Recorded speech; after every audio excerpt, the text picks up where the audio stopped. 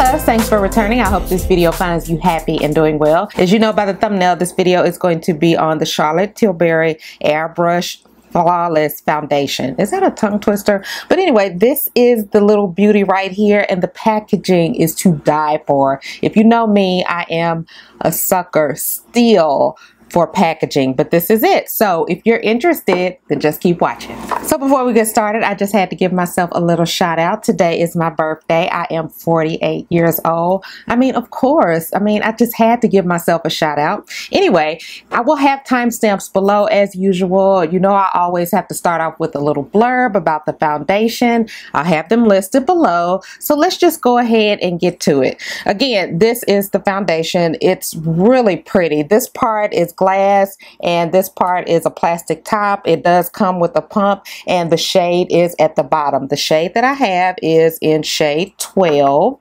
Okay, let me see if I can get it close. Okay, I'm thinking you can see that. I'm hoping. So I did pick up 3 other shades to swatch for you all, as well as, of course, the shade that I have. So I have shade 14, 13, 12.5, and 12. And I do have on the foundation right now. I do feel as though it kind of dries down to a deeper shade just a little bit. Of course, when you all see the swatches and things like that, you can let me know what you think. Now, before I get into, you know, what the foundation claims, I just want to quickly tell you my thoughts. I think that this is a really pretty foundation. I was hoping that since it claimed to be like a semi-matte or something like that, that it would dry down completely, that I wouldn't have to use any type of powder. But I did use a little bit of powder on my forehead, and of course I used a little bit of powder to set the concealer that I used under my eye, but that's the only place that I set was right here on my forehead and a little bit on my nose. Now I do think that this is a pretty foundation. The only thing that I don't like is that I feel as though this foundation accentuates my pores. I have pores all along here and it never fails. It just seems as though any type of matte or semi-matte or demi-matte or any kind of matte that I'm going to really see them. But outside of that, I just thought I would mention that because I do know that is a concern of some people. But overall, I think that it is a really pretty foundation. It does claim to be transfer resistant, and I'll talk more about that a little bit when I read the claims. But I think it's a pretty foundation, and I do think that it is a good match. I was trying to match my chest, and different people match different things, and this is just kind of what I wanted to match. And you know, again, as always,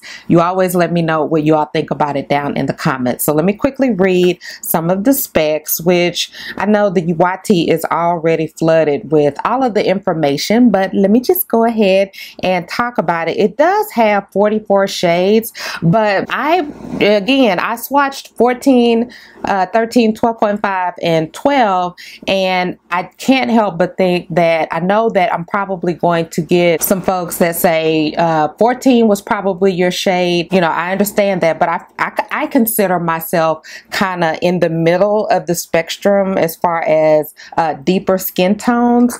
And the darkest shade that they have, I'm looking at it now, the darkest shade appears to be 16, and the darkest shade that I swatched was 14. So I feel as though, and this is just my little 2 cents, you can definitely let me know what you think. I feel as though they could have gone a little bit deeper, but that's just, you know, my little opinion. Let me know what you think, because 14 really doesn't go that deep. And I'm looking on the Sephora website, and again, it looks like the deepest shade is 16. If I'm mistaken, please let me know. But again, I'm on the Sephora website, and this is what I also saw when I was at Sephora last night. So let me just go ahead and read the claims. It does claim to be full coverage, and it claims to be a matte finish, and I do agree with that. Okay, it also has a moss cell tech, which is supposed to help thoroughly hydrate the skin. It has an air cool, which provides an immediate fresh feel on the skin, and once it dries down and things like that, I am getting that type of vibe from the foundation. And it also has a replexium, I think I'm pronouncing that correctly, which helps to reduce the appearance of wrinkles. And it does have some call outs. It does say that it's vegan and that it's cruelty free. It also says that this is a hybrid skincare foundation which contains the Charlotte Tilbury's magic matrix of ingredients, including the groundbreaking magic Replexium to reduce the appearance of wrinkles. The hydrating lightweight formula is sweat proof, humidity proof, waterproof, and resistant. And you know, anytime foundations claim to be sweat proof, resistant proof, I do like to wear them to the gym. So probably when I finish editing this and uploading it, I will go to the gym and work out in it, and I'll post it on my Instagram just in case you're interested how it holds, to see how it holds up. And all of my handles are down below in the description box if you're interested. It also talks about studies that were conducted with men and women, which say that it was tested on 311 men and women over 8 weeks, and it says a 97% agree that it feels cool after use. 95% agree pores looked reduced. I don't agree with that. Let's see, skin had limited exposure to everyday pollutants, etc., etc.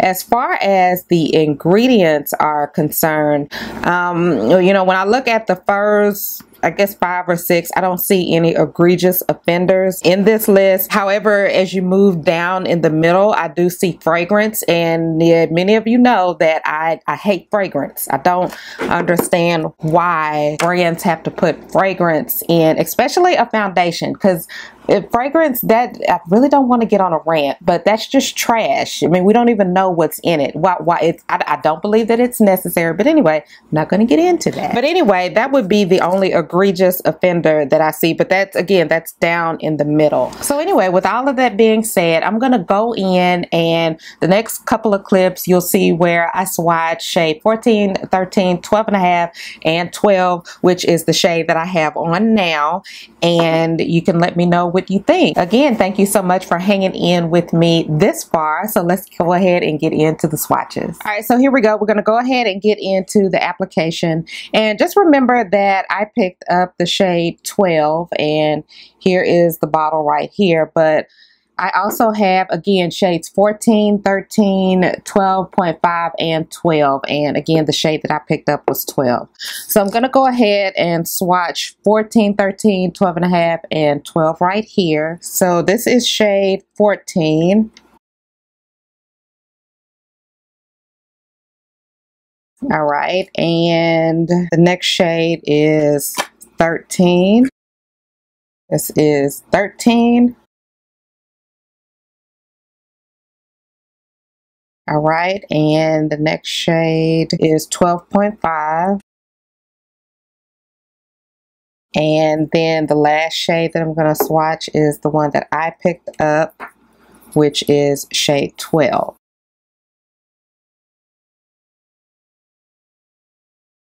So I'm going to give all of these shades a second to dry, and I'll be right back. All right, here we go. I'm back, and it's dried for the most part of it.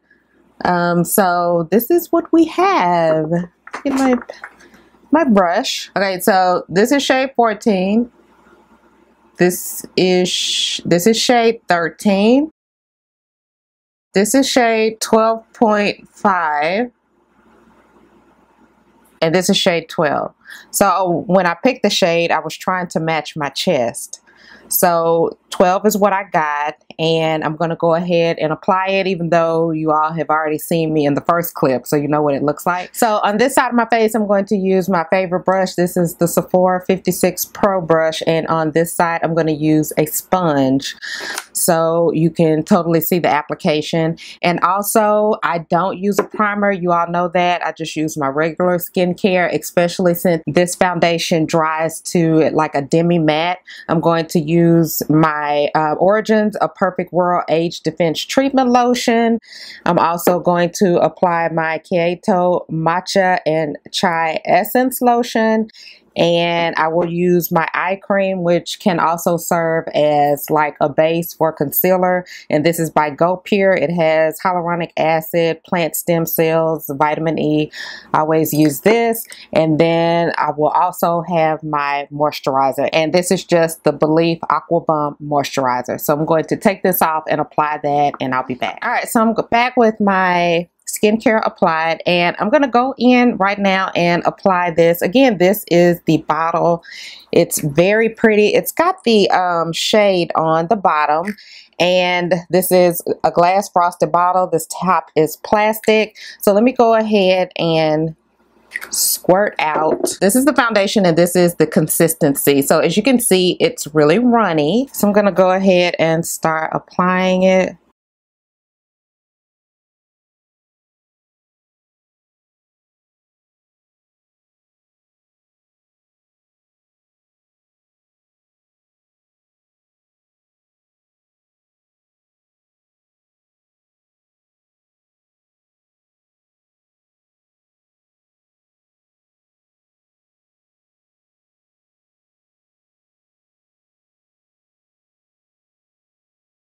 All right, so here it is applied with the brush. As you can see, I feel as though it does match my chest, and I think that this, again, I think that this foundation does oxidize a little bit. I'm gonna go ahead and apply the other side using a sponge.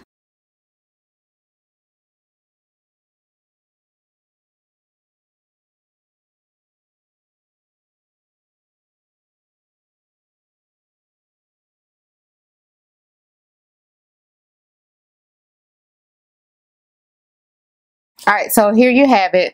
This side is applied with a brush and this side is applied with a sponge. I really don't feel as though there's a need to go in with a second layer, even though I typically do go in with the second layer because I think the coverage is pretty good.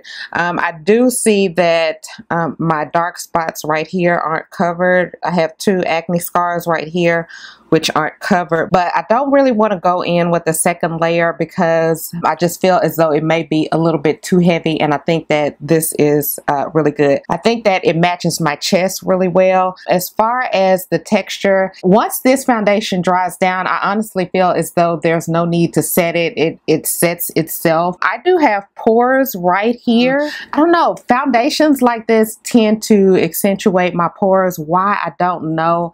This foundation reminds me a lot of the Urban Decay Stay Naked, the new foundation. The only thing is that one was more mattifying. So this is what it's looking like, and of course it does need a second to dry down, and I do feel as though this foundation oxidizes just a little bit. You can tell me what you think, you know, because I did show you the swatches in the previous clip, you know, once it was applied and a couple of minutes after, about 5 or 10 minutes, just to kind of give it a chance to dry down. But overall, I think that it feels good. I don't think that it feels, it's definitely not the best that I've felt on my face, but it's comfortable. I don't feel as though it's too heavy. When I'm looking at my skin, I personally don't like the way it's accentuating my pores. I have pores right here, and I'm going to come up more so you can kind of, hopefully you can see them, but I have pores right here, and I feel as though some foundations just really accentuate those, and this one does. They're like right up in here, so I'm hoping you can see those. But overall, I think it's nice. I don't think that, I know if I apply a second layer of this, I'm not gonna like it. I'm gonna go ahead and finish with my complexion, and I'll be right back. All right, so I'm back with my complexion completed, and I really do feel as though this is a really nice foundation. The only gripe that I would have, or the only 2 gripes that I would have with this foundation, is that in the ingredients it does have fragrance, which I don't like, and I feel as though this particular foundation accentuates my pores. So overall, I think it's a really pretty foundation. The only places that I really had to set was on my forehead, and I did use a concealer under my eyes, and of course I powdered there, and I used a little bit of powder on my nose. Now this foundation does claim to be sweat proof, sweat resistant, all this resistant and things like that, so I will put that to the test. If you're interested to see how that that really worked for me, you can go ahead and follow me on my Instagram, because later on today I will go to the gym and I will do my normal workout, and that typically consists of lifting weights, and then I'll go to do cardio, and after that I'll do the sauna. But before I do the sauna, I'll probably step outside and do a clip so you all can see. So yeah, overall, would I recommend it?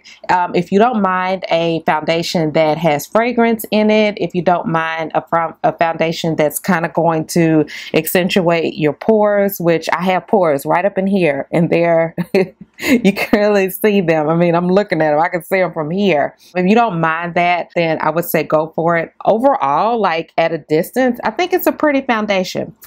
So let me know down in the comments if you've tried it, if you plan on trying it. Let's talk about it down in the comments. I'd love to hear about it. Thank you so much for tuning in, and until my next video, smooches.